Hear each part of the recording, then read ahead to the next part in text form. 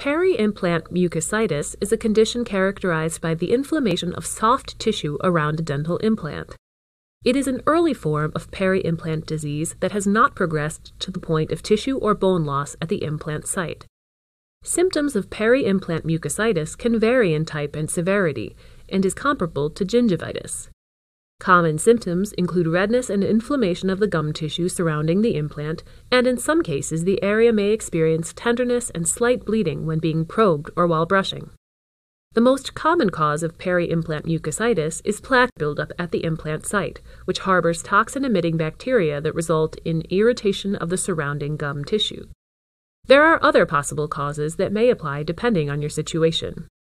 If left untreated, the infection can progress to result in bone loss around the implant, a condition called peri-implantitis.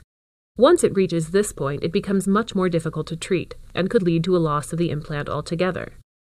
If addressed early enough, there are treatment options available to halt the progression of peri-implant mucositis and control its effects. It is important to work closely with a doctor experienced in treating this condition to determine the best options with the highest likelihood of success.